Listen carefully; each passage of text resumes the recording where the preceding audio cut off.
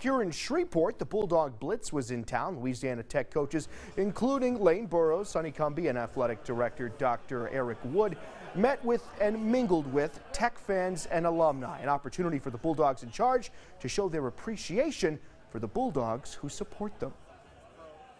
It's not just us on the field and them in the stands. We're face to face. We're able to shake hands, get a hug here and there. I love this stuff because these are the people that keep us afloat. And if it wasn't for them, we're not doing what we can do. It's great anytime as coaches that we can get out on the road and meet with our fan base and meet with our alumni and lettermen.